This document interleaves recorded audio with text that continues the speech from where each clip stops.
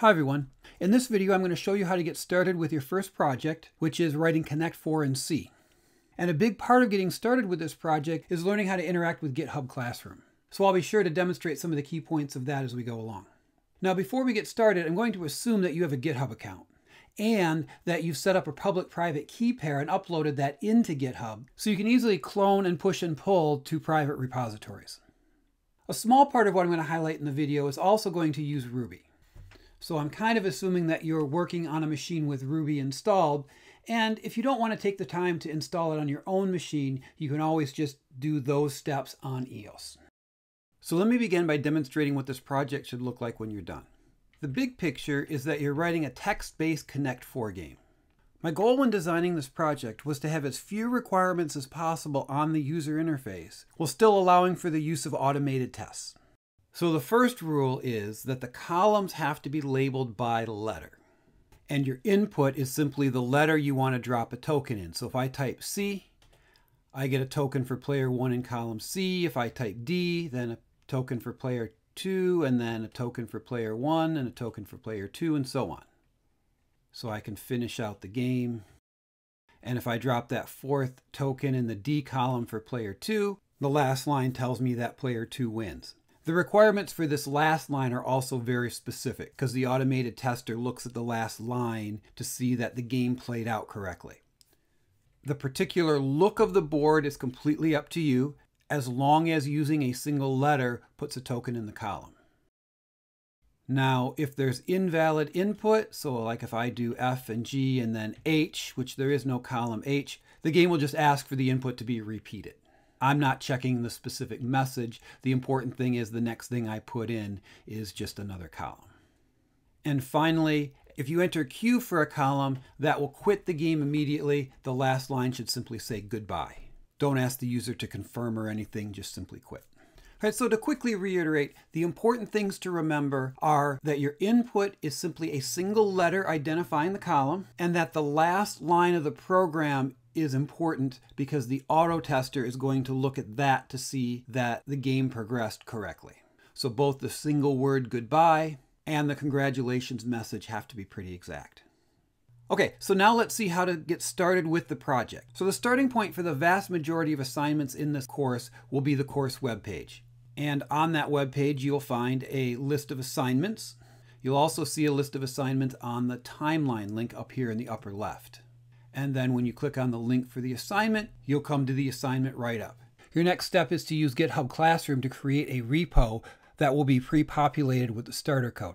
So if you follow this link, if you're not logged into GitHub, the first thing it'll do is ask you to log into GitHub. And then if you haven't used GitHub Classroom before, GitHub is going to ask your permission to interact with that separate application. So you just click on the green Authorize button down here. You will eventually get to a screen that asks you to create a new team because this first project is done in teams. Now, when you're working with an assignment that allows teams, every group needs a team name, even if you're working by yourself.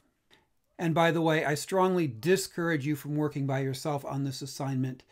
It's challenging and there's a lot of little things to do. So that could very well end up being a ridiculous amount of work for one person. Okay, in any case, we need to pick a team name, and I will go with C4 Demo Team. So I create that team. And what that's going to do is it's going to create a new repository for the team, and then it's going to copy the starter code from my template repository into the newly created repository. Now, when this repository is created, it is owned by my organization. And for this semester, it's called GVSU CIS 2. That's what automatically gives me access to it, so I can examine your code if you have questions, or I have access to it for grading and stuff like that. All right, so I'll click accept the assignment, and it's now doing all that copying and stuff in the background. It takes a few seconds. Sometimes it takes a minute, but it should be done by now. I will refresh the page, and what you'll have is you'll have a link to that newly created repo. Now you'll see here that the name of that repo is the name of the assignment, which is C4C, followed by the name of the team. So I can follow that link, and there is the GitHub page for your assignment. Notice that it's not owned by your account, but by this organization, GVSU CIS2. Now that you have this created, we can go over to the code and copy the URL for cloning. I'm using the SSH URL because I don't want to be putting a password in every time I interact with GitHub. And now I can go over to my terminal and do a git clone. And there's my starter code. For the past few years, I've been working primarily in Visual Studio Code as my IDE. You're of course welcome to use any IDE you like, or even no IDE if you like Emacs or Vim in the command line. But I'm going to tend to do most of my demos in VS Code. So we just have to open the folder. And let me give you a quick tour of what you have to get started. Here at the top, we have that .github directory. That is all stuff for the auto tester. Don't mess with it. The main thing to look at is the source directory. Now I've put some shell code in here. So for example, the C4 file is just where the main goes, and I just have it do something. Now for the most part, the only thing that's going to be in this C4 file is the main function. It's important that the main function be in a separate file from anything you might want to unit test. In C, any given executable can only have one main function, and your unit test framework will provide its own main. So your unit test executable can't have both the framework's main function and Connect4's main function built in at the same time. So the common way to handle that is to put main in a file by itself, and then put the other functions you need in various other files. Now, given the size of this program, it's probably reasonable to put everything else in a single other C file. I called that Connect4 engine.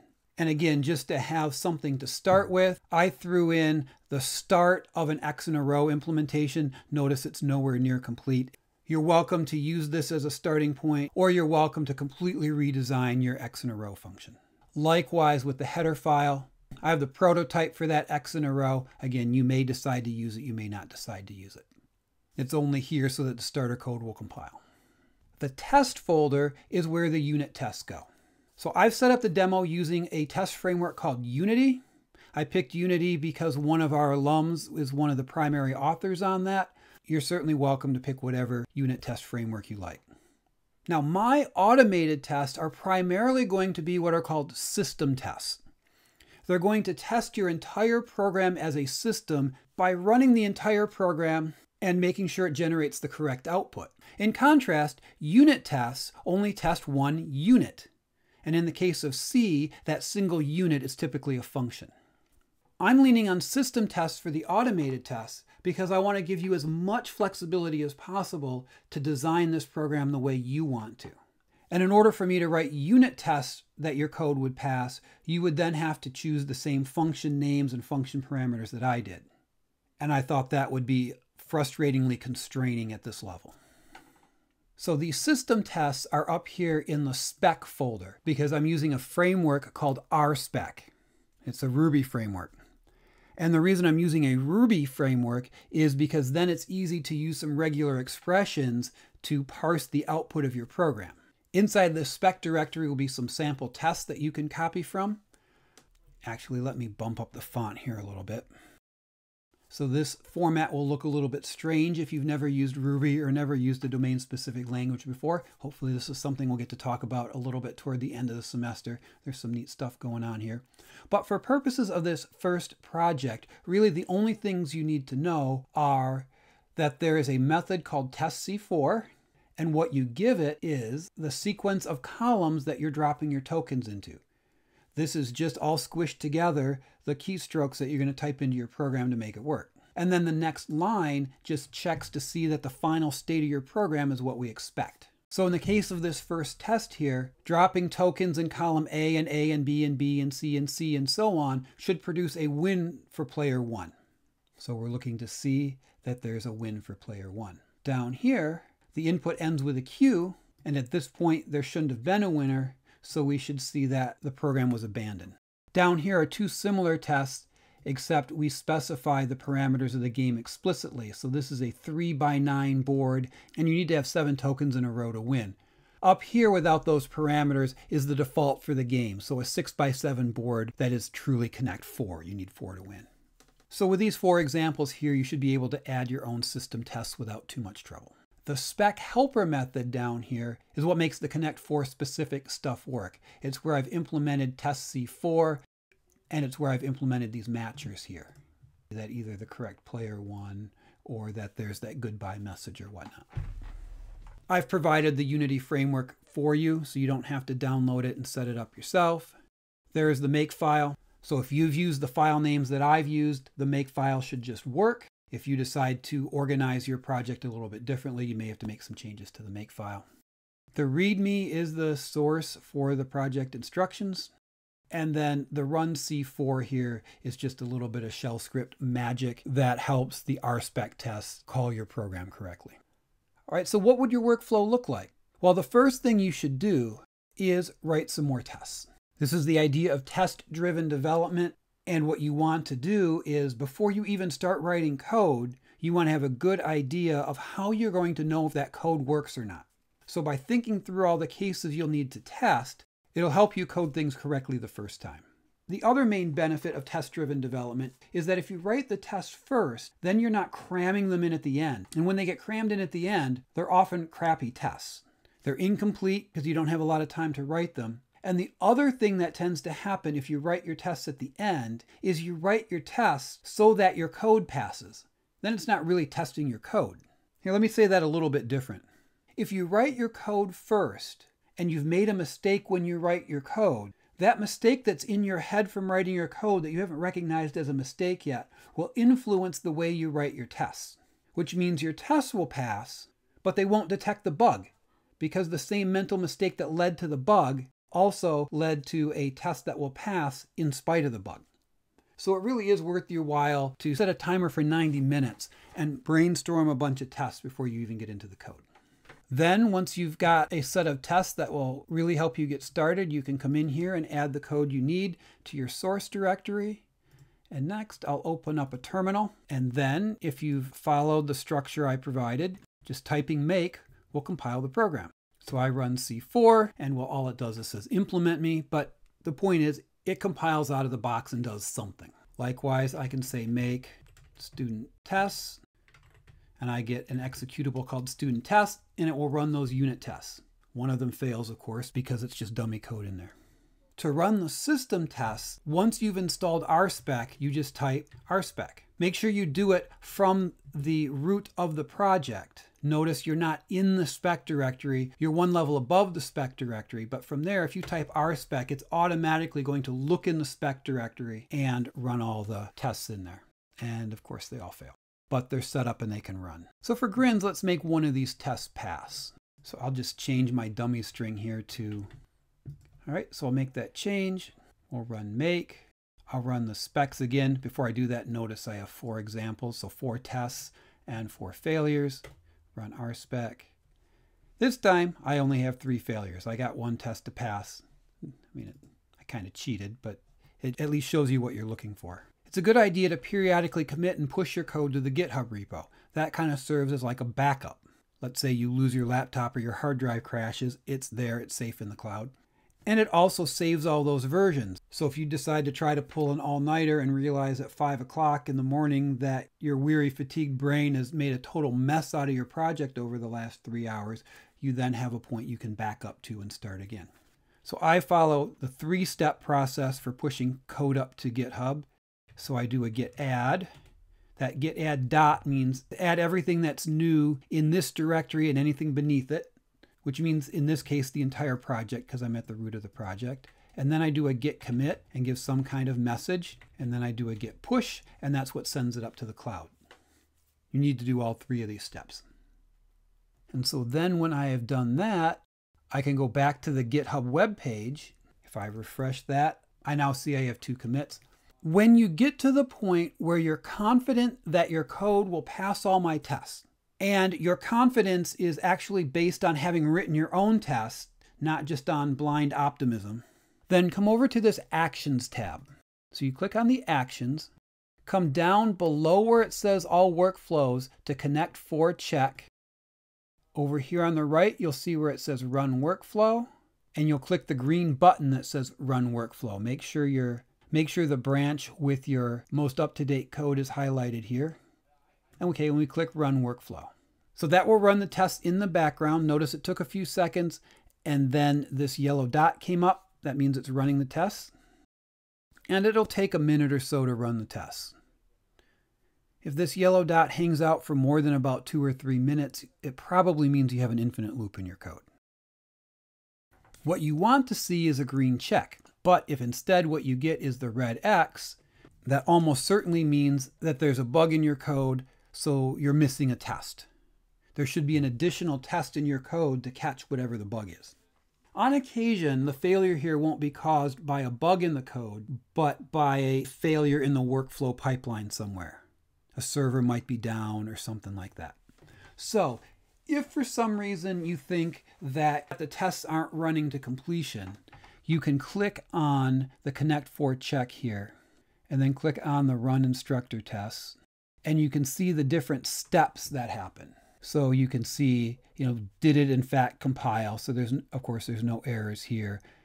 Was the VM able to install RSpec? It was. These are things you can check out before you actually get to looking at the results of the tests. And of course here the problem is that the test failed. Looking at these tests isn't going to help you very much. It's first going to run your tests, so you can do that locally. There's no point in running the auto tester just to see what your tests turn out to be. If all of your tests pass, then it will run my tests. But I very intentionally gave my test rather obscure names because what I want you to do is rely on your tests. And if I gave the tests highly descriptive names, then what happens is students will tend to forget their own tests and then just beat on the auto tester. But that's not what I want you to do. I want you to learn how to test better because that will be really beneficial. Being able to write good tests will make you stand out in the workplace, especially during your first couple of years out of school. Not many recent graduates are very good at testing. So if you're one of the few that are, it should help you move along in your career rather quickly. The other thing is we only have a limited number of minutes in the GitHub cloud. So our budget just doesn't allow for the whole class to be beating on the auto tester. You've really got to put in the time, write some quality tests, and only run the auto tester a few times. So those are the key points.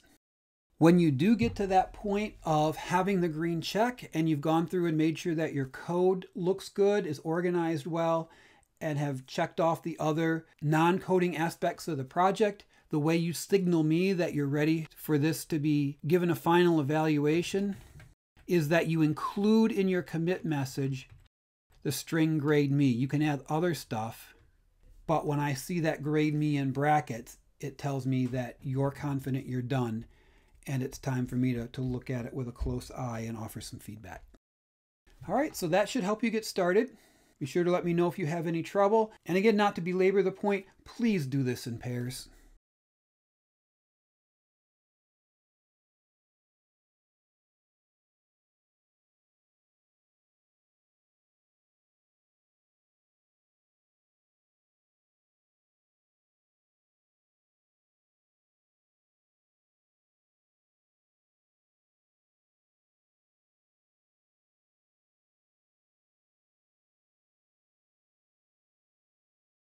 It is not designed to be a reasonable workload for one person.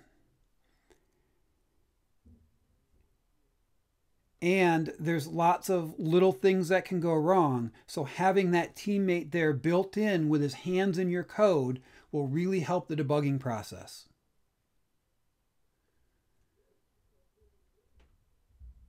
There's a big difference between asking somebody who's never seen the code to help you figure out what's going wrong and being able to bounce ideas off of somebody who has the complete big picture in his head.